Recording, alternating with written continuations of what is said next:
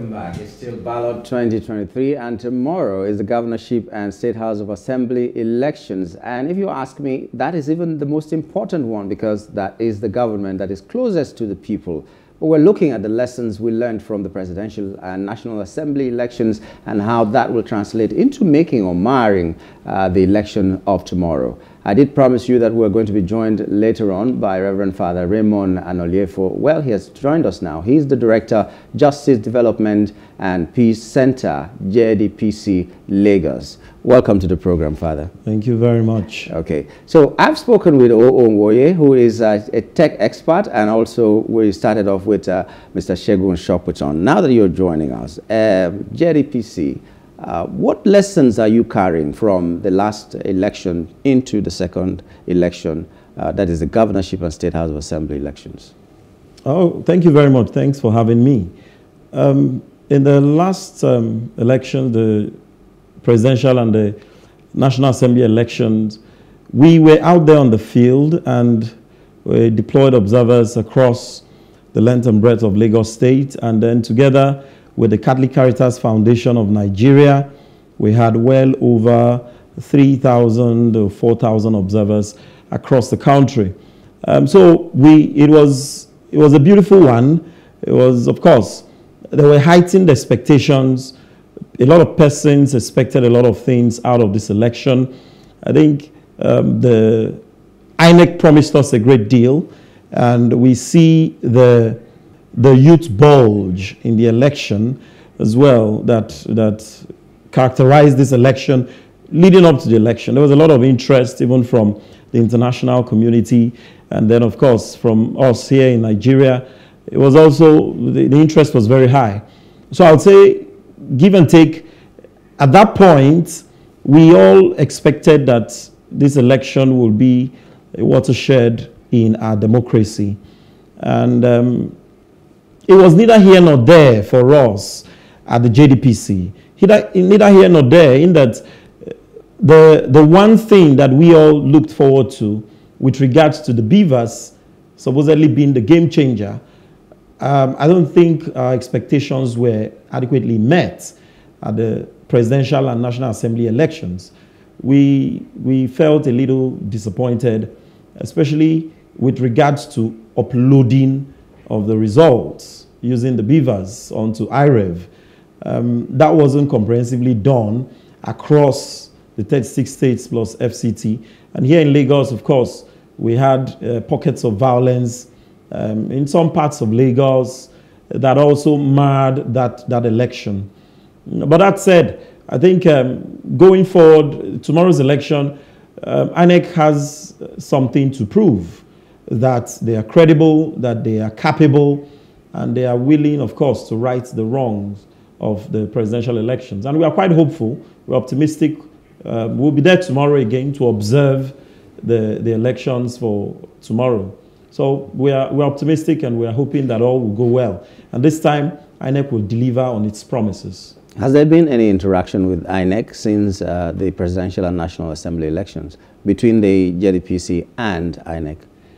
Yes, but not directly, in that, of course, between this period, INEC had also met with civil society organizations, of which we have been part of it. And we have also given a press conference immediately after the elections, just to let Nigerians know exactly what our findings were while we are out there on the field. So basically, INEC has promised not only the civil society organizations, not only the JDPC, but the entire country, that they will do better. They'll do better. So of course, there's a trust deficit in our system at this time, the trust deficit. But rather than throw away the baby and the bathwater, let's give them a second chance. I would say that. Let's give them a second chance. I'm optimistic that they'll probably want to right the wrongs of the presidential elections, the 25th February elections. And we hope that the beavers and IREV, of course, will serve the purpose for which it was designed, for which it was created. And I would say that was really the toast of the election, that a lot of people believe that their votes will count. And so we are hoping that tomorrow the votes will actually count. Segun, you also have dealings with the civil society. You're part of the civil society.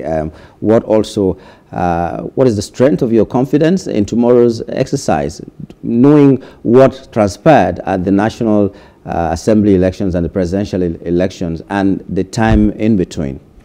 Well, I mean, pardon me. So we've seen a lot of interactions between INEC and the various stakeholder groups. Civil society, the politicians or the political parties, security agencies, and even the electorate. And, INEC has said a lot of things in terms of trying to maybe assuage fears, lift the confidence. But the old saying is that the taste of the pudding is in the eating, So what we ate on the 25th of February was not tasteful at all, So tomorrow, INEC simply has to do better.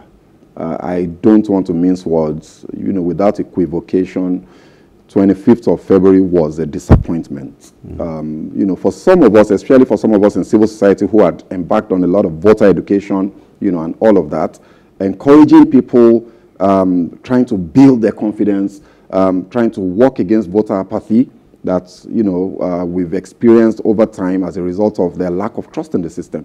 It was almost as though we put our personal integrity on the line, as organizations. And to come to the process and find that INEC failed to follow their own process, was very disappointing. Tomorrow, INEC must do differently. They must do better.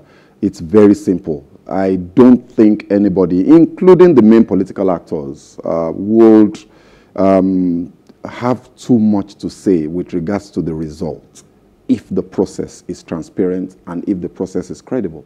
And the use of technology was the major basis for the confidence that we all had and for all the good things that we said about INEC, about their preparedness, about the process that they've laid out, the guidelines that they sent forward, the wonderful, in quote, provisions of the Electoral Act, all of that needs to come together tomorrow.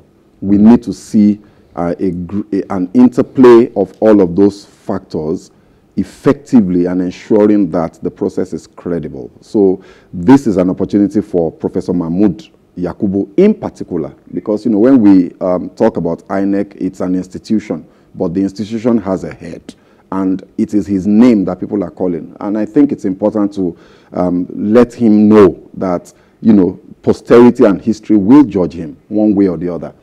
So it's critical that at this point his legacy is one where he can look back and be proud. At the moment, he runs the risk right now of competing with the 2003 and 2007 commission and the chairman of those commissions, which, is the most ignominious in the history of Nigeria. Right now, Mahmood Yakubu is running that risk. But he has always insisted that he didn't fail Nigerians. Maybe we'll come back to that. Well, you're still there, and we're concerned this same technology that failed us in the last election, do you see that it needs an improvement, or that same technology can deliver on the promises that were made by INEC to Nigerians tomorrow? The saying goes, fool me once, shame on you. Fool me twice, shame on me. I think the biggest mistake made, and I've said this in many fora, the biggest mistake we made in the last 25th of February was trusting INEC. And as a result, I don't think anyone should believe what they say. And consequently, interestingly, last week, my team built a product called Collate.Africa. So the whole idea is simple, to replicate what IREF was supposed to be. Because people, when I just thought about it now, when Father Analyst was speaking, people say their votes should count. Yes, it actually counts at the polling unit, but it's not collated, right? It's when it's time for collation that we have the theories, the stories. Because the whole essence of IREF was that it goes directly from PU straight to HQ, to the headquarters, and it could not be manipulated. But however, we're seeing a case where the tally, even on IREF of Rivers State, says something completely different. A party didn't score up to 25%, and it was declared winner based on the statistics on IREF today, not based on people's own collection or aggregation.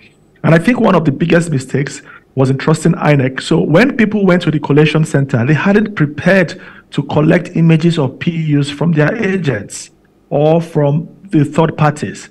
So everyone was dependent on the IREF system. And when they say couldn't upload and people had gone home, only for people to go home and go to the website and see that after 24 hours, less than 10% of the polling units had the results uploaded, which is a mandatory aspect of the the guidelines for this election. So I think many organizations have started creating their own parallel IREFs, and I think every Nigerian that votes tomorrow must, as a matter of obligation, take a picture of their the form EC8 and find a way to upload it. So we built something called collate.africa. There are other ones out there, but it's very important that we do not trust this time. Okay, we'll come back to how that collate.africa works. I'm interested because if there's something else that INEC will be afraid of, then we should know it. Not just INEC, but when we're talking about people who are serving the public, there should be something that we should be looking back and saying, okay, if we misbehave, it is going to fire back at us. Maybe they didn't have that in the last election. And that also goes to the civil society organization and the JDPC. It's like when you're having traffic wardens on the road, people behave, drivers behave. So when you're monitoring, I'm sure the places that you monitor, there will be some sort of order. So even with the disappointments that you had in the last election, what are your plans for tomorrow, the JDPC? Okay, thank you very much. Now, let me just quickly make that very short clarification here. There's a bit of a difference between the monitor and the observer. We were observers. Only INEC and INEC officials per se are allowed to monitor elections, and while we are expected to observe. And so going out there on the field, our business was to observe, that is to watch what's happening, to gather information on what's happening, to collate those information, to analyze them, and of course, in the end, to make a report of what we have found. If you ask me about the February 25th election, we actually did go out. It was a beautiful one. It started very well, almost across Lagos State, for example, where I was the director. It started pretty very well. And somewhere along the line, pockets of urchins came around, and regardless of the order that was there, you know, mayhem broke out. Of course, before then, there was the very rife delay in the electoral officers arriving the polling units. Considerably, I think, from our statistics, only about 30 to 35% arrived at about 8:30 a.m. The remainder came very late. And of course, we know what happened. It affected the proceedings.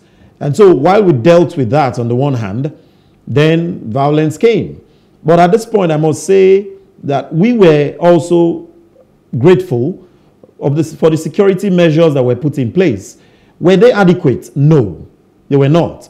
But there was a marked improvement from 2019. There was a marked improvement. For the first time, I remember in 2015 elections, I remember I did mention on one of the media houses that I was at the time that we should not militarize our elections. But I saw myself eating those words in 2023. I was excited to see the military, you know. I was excited to see them out there, and they give a lot of confidence in some areas where I was in particular, and I'll mention them. Surulere, some areas were just catastrophic, and I can tell you elections would never have held in those places if the military did not intervene. The military did. At a point in time, we were all dispersed from the polling stations. Bottles were thrown at us. a great deal. And I thought that wearing my clerical wear, I'll be accorded some respect. But I was very wrong. I had to also take cover, But thankfully, we reconvened again when the military came, and then the elections went on smoothly till the end.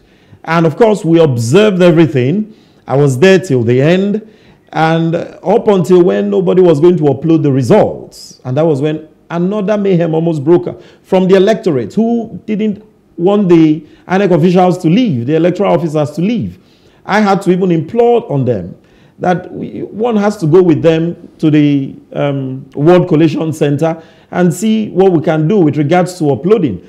We did take photographs. We had photographs of the form EC8A, but of course that was not enough. And of course I did check. What I had tallied with what was on IREV at the end of the day from a few polling units where I observed. Of course, we also found some where there were a couple of discrepancies, which I'm sure they're all out there on the social media spaces, so I don't need to bore you with that.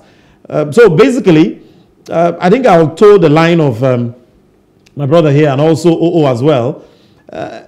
Trust has been a problem, but to say we are not going to trust, I think I'm an optimist. We may not trust fully. Maybe we'll say benefit of doubt. At this time now, INEC will do what they are expected to do. The one singular assignment they had to do to deliver on the promises they have made. They need to do that. IREV, the polling unit results must move to IREV from the polling units and not afterwards. And of course, the observers will be there just to do their business. They are not to interfere with the process. We are only there to observe the elections and to gather the piece of information we have, to aggregate them, analyze them, and of course, submit a report also to INEC so that they can improve on their processes going forward. So we're quite ready for tomorrow. We're quite ready. Okay, well, Father, they know the fear face. You had to take cover. It made me laugh, sorry. Yes. But this beautiful bride, the bride that was supposed to be beautiful turned out not so beautiful, and she's coming back to ask for a second chance, like Father has said. What conditions are you giving this bride, which is INEC at this moment, for this second chance that you're giving? What are the conditions that you would like to see tomorrow? Just an improvement in the process. First of all, the logistics. So as at yesterday, INEC had assured that non-sensitive materials had been moved, had been deployed as at Wednesday. And then the sensitive materials started getting deployed as at yesterday in some places, and then, it continues into today. So we expect, for example, that officials should arrive at the polling units on time. It's a very critical part of the process because there are polling units that have more than 1,000 registered voters. There are polling units that have reportedly 5,000 registered voters. How do you process 5,000 people in one polling unit when the process will take maybe 2 to 3 minutes for each person to finish? So they need to start on time. Of course, I think, Reverend and my brother on Zoom has also said this. The use of technology has to be in place. We cannot have stories and excuses about the failure of beavers to upload,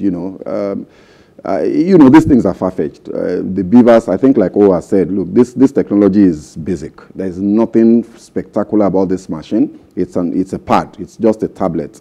Saying that you can't upload on it is marks of some sort of mischief, if I may say.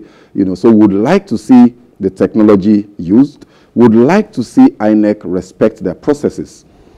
Very crucially, something happened pervasively on the 25th of February. A lot of people were disenfranchised. A lot. It appears as though it was a significant number of people who were on the queue as at 2:30 in line with the provisions of INEC, of the guidelines, and who never got to vote because of the effluxion of time. At 6 p.m., 7 p.m., 8 p.m. in some places, the INEC officials simply packed up and left, with a huge number of people having failed to have voted yet. In some places, the registered voters took things into their own hands and refused to allow the INEC officials to leave, and they voted till 4 a.m., till 5 a.m., in some instances. We have to ensure, I think we need to call on INEC that they respect their own guidelines. What the guidelines say is, if somebody is on the queue, as at the closing time of the polls, that person must vote. So this is very crucial. I saw that and it was very painful. So you see, for example, that in the results, if we're to take those results for what they are on the face value, turnout has been the lowest, I think possibly in our history, 29% or something like that. It's terrible, and it appears as though turnout was far more than that. There was some measure of suppression, either deliberate or perhaps just as a result of processing efficiencies or what have you. We have to ensure that those things don't happen again. We would like to see a greater turnout tomorrow. We would like to see that turnout result in votes that are counted and, like OO said, that are collated. So there's so much expectation for tomorrow. We would appeal to INEC to just allow this process be. Let the outcome of this election tomorrow be a reflection of what the people of Nigeria all over the country want to see. Let me just digress a little bit, but still remain with you. The presidential election, we've not heard the last of it. At least we know political parties that are contesting this in court. Is the civil society organizations or other civil society organizations in Nigeria also having a say and following that case? Oh, yes. I mean, look, the electioneering process starts long before election day and ends long after election day. And as a civil society organization, whatever your role might be in the value chain of the election process, you do have to stay in touch with all of that till the end. So the ongoing legal challenge and what's happening in the courts in various places, let's not forget that it's not only the presidential elections that have gone to court. A lot of candidates for senatorial districts and constituencies in the House of Reps have also gone to court to try and reclaim mandates that they believe have been stolen. So that process is being followed, and we hope and expect to see the judiciary play the role that the Constitution provides for them, being the last hope of, in this case, they're not so common, but being the last, being the temple of justice, where if people that are feeling aggrieved can't get redress. Now, this is crucial because where that fails, you leave room for people to take the law into their own hands, and you leave a risk, you run the risk of allowing anarchy to reign. And, I'm sure you've heard some of the things that are circulating now about protests and all of that. Yeah. It's simply because people don't trust the judiciary. So that process of redress seeking and all of that needs to go through to the end. We hope that the judiciary will not disappoint, and we hope that justice will be done. Okay, let me come to you, OO, for a word of advice to INEC and the people. You've already told the people that if you want justice, if you want things to be transparent, be sure you take photographs of the process and the end results and all that. But what does INEC have to look out for? Last time we remember that they claimed that in some places there was no network, even when we were promised that they were not even going to use the network providers around Nigeria. They were going to use a network that will never fail, which we didn't see on that day. Well, some of the pointers to INEC, if they have to look out for things that might hinder the process, what are they, if they're listening now, to know? Usually there's a saying again that goes that you should not attribute to malice what can be explained by ignorance. I can confirm that INEC is not ignorant on what should be done. I think Father Analyst is quite, would I say, he's quite generous with his expectations. I don't think we should ever be comparing our elections with bad with worse. 2019, terrible. We should have a standard of elections. Someone scores 20, another person scores 27 over 100. We should not be celebrating or even looking in any case favorably at the person that scored 27. Both are bad. We should have a standard 70% is the pass mark. And for quite a long time, we have had slight progress, but it's no longer enough. There has to be leapfrogging. Now, the thing is, there's really no consequence for bad behavior. So I don't want to seem antagonistic towards INEC. I keep on saying that, but enough. Like, we're Nigerians, we can do much better than this. Why are we giving these excuses? It makes no sense to transmit a count. You count 10 for someone and just transmit that information. It can be transmitted with an SMS. There are too many technologies that could fix it. So I keep on saying I wouldn't be trusting. It doesn't mean that we would not respect or accept grudgingly. I don't need to even accept it, but we would not be bound by the outcome. But we have to take a stronger position on saying that no, it's enough. This is soiling our name. We saw the outgoing UK ambassador Katrina Liang saying, "Oh, we have come a long way," infantilizing Nigeria. In Brazil, the election results are concluded that very night in hours, 2-3 hours after closing. 90-something% of the results are in. So that's where we should be operating. I have no advice. If I were to advise in technology, we normally do something called the post-mortem. If something goes wrong and you want to earn back trust, you'll be public about what happened. This is what happened. This is what we did wrong, and this is what we are doing to ensure it doesn't happen again. Now we're talking of the IRF. No one knows what happened. So who says it's not going to happen again? How can you go and just hope INEC would not do it again? We should go and warn them, no consequence, nothing happens. Okay, let me cut you there so that you have time to tell us a little bit about this collate.africa that you said. Does it have the capacity to make INEC sit up, for instance? Just tell us briefly about it. First of all, so collate.africa is basically everyone having IREF. So anyone can put in the scores and upload the Form E68A sheet. Simple. Now it has been democratized. So what we're saying is that at any polling you just go online, collate.africa, you register your polling unit. On the day of the election, you take a picture of the results sheets, president, gubernatorial, whatever state, you upload it and put in the scores. How can you make sure that the scores that are uploaded are authentic? So because we don't have the rights, or we're not backed by law, what we're optimizing for is transparency. So at a polling unit, 5 different people can upload their results. So if 5 of them decide to lie, but what I have seen from experience is that Nigerians are not bad actors at scale, right? So what would happen is 10 people upload the result, 1 person might be a bad actor, 9 of them will be correct. Father Analyst said when he went online, he saw that it was actually the result that was uploaded. Mine, in my case in Aba, in Anambra State, it was the accurate result uploaded, but 2 weeks after.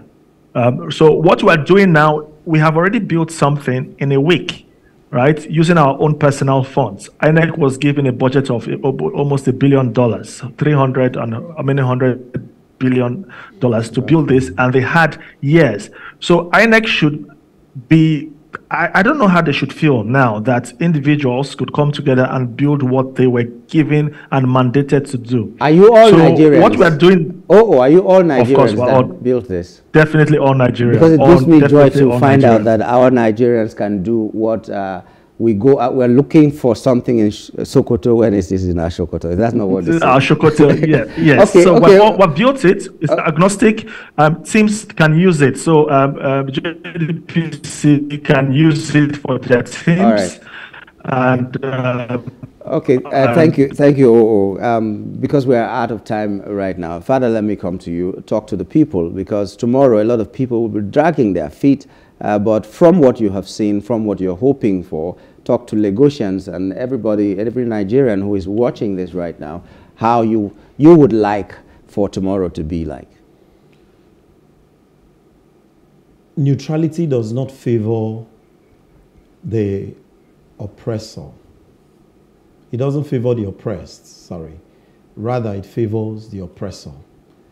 To lie down resigned to fate is madness, says Olarotimi in his book, The Gods Are Not to Blame. So I would say we all have to come out.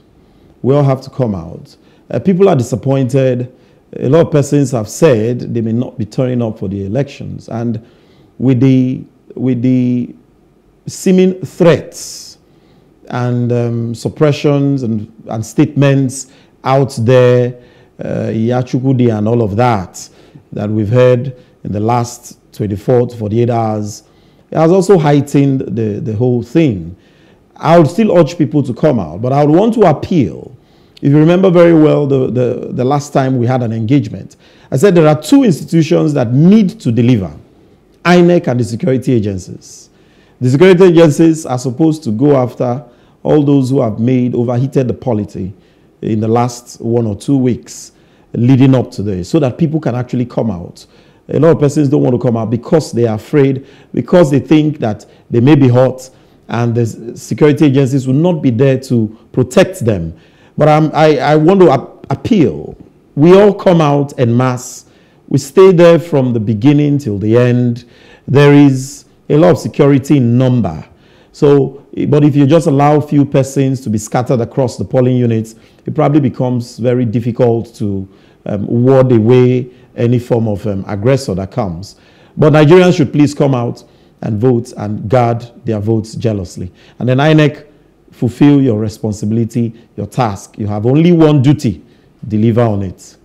Okay, Segun, you? Well, I mean, look, I think it's important that Nigerians understand very clearly that this election, in so many regards, is far more important than the 25th of February election, because you are electing governors and State House of Assembly representatives who will be making laws that impact you directly in your locality. The local government elections, for example, is probably even more important than this. But guess what? This governor that you're electing and the House of Assembly guys that you're electing are the ones that determine whether you get actual local government executives or not. You know, so we can't joke with how important this election is. And I think that the only thing we can say is that people should go out, go vote, and protect your vote. Go with your phones. You are protected by the law to use them. Go with your phones and, you know, exercise your franchise and protect your vote, and then let's hope that INEC will do their own part. Okay, ladies and gentlemen, boys and girls, whoever is watching us right now, we're hoping that tomorrow you will go out if you are of voting age. We've been talking on the ballot. The studio is just open today, and tomorrow morning we'll be here to monitor what is happening. Our reporters will be on the field also giving us information what is happening, step-by-step information. We've had Father Raymond Anoliefo, Director Justice Development and Peace Center here with us. We've also had Segun Sopitan, who is a public affairs analyst and is also the chairman of Accountability, Candor and Transparency Network. And he's calling for transparency in tomorrow's election. We've had also Nwoye who is a technology executive. And I'd like to thank you, gentlemen, for coming on the program today. Thank you very much. It's been a pleasure. Thank you. I wish you all safety tomorrow as you monitor the elections, and I wish Nigerians safety as well. And may the will of God be done. Amen. Until we meet tomorrow morning on the ballot again, my name is Nyamgul Agaji. Have a blessed night.